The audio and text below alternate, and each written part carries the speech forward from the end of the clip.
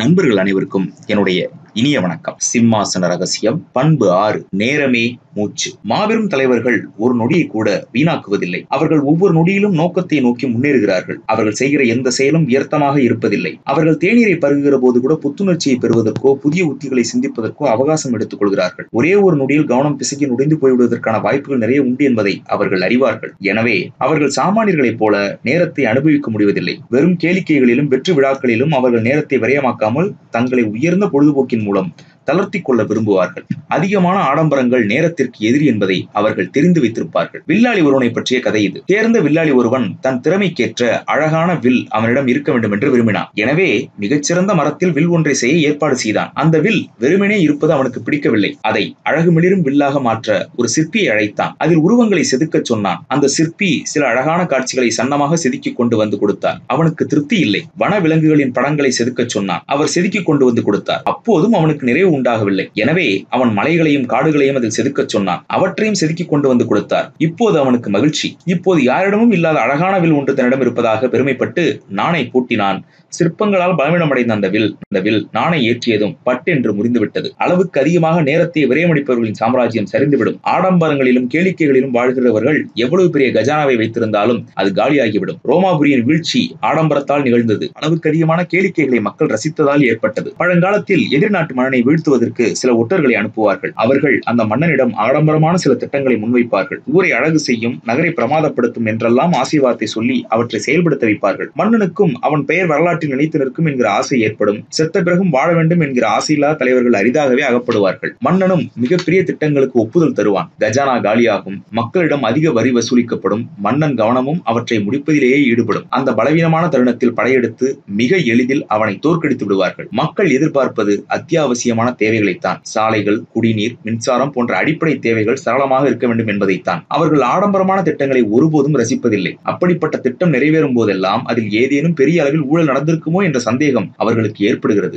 அவர்களுடைய வரிப்பணம் அதில் விரயமாகிறது என்கிற எண்ணமே நேர்மையாக நடந்தால் கூட அவற்றை பற்றிய குயிர்த்தியான எண்ணத்தை தோற்றுவிக்கின்றது. நேரத்தை நிர்வகிப்பது வெற்றி பெறுகிறவர்களின் லட்சணமாக இருக்கிறது என்றாலும் பல வெற்றி பெற்றவர்கள் எவ்வளவு மோசமாக தங்கள் நேரத்தை நிர்வகிக்கிறார்கள் என்பதை நேரில் பார்த்த வாய்ப்புகள் பலருக்கும் இருக்கும். எதை முக்கியம் என்பதை தீர்மானிப்பதில் தான் ஒருவருடைய கெட்டிக்காரத்தனம் அடங்கி இருக்கிறது. புது சட்டையை தேர்ந்தெடுப்பதற்கு செலவழிக்கும் நேரத்தை கூட பல பெரிய திட்டங்களுக்கு ஒதுக்காமல் முடிவெடுப்பதை நாம் காணலாம்.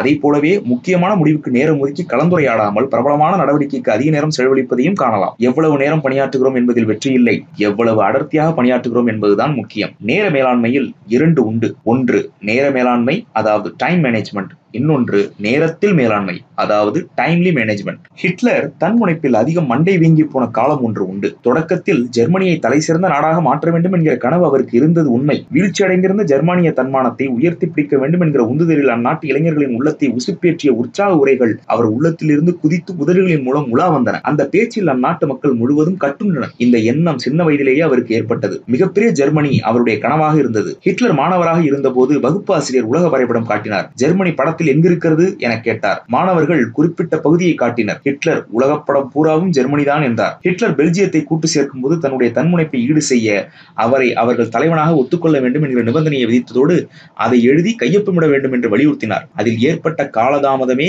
அவர் ரஷ்யாவின் மீது படையெடுப்பதை நிதானப்படுத்தியது. அதற்குள் ரஷ்யாவில் குளிர்காலம் தொடங்கிவிட்டது. ஐரோப்பாவிலேயே மிகவும் மோசமானது ரஷ்யாவின் குளிர்காலம் தான். அதனால் நஷ்டப்பட்டது நெப்போலியனின் மாபெரும் ராணுவம். ஹிட்லரும் அந்த சில நேர தாமதத்தால் குளிரில் சிக்கி பெரும் சிதைவுக்கு உள்ளானார்.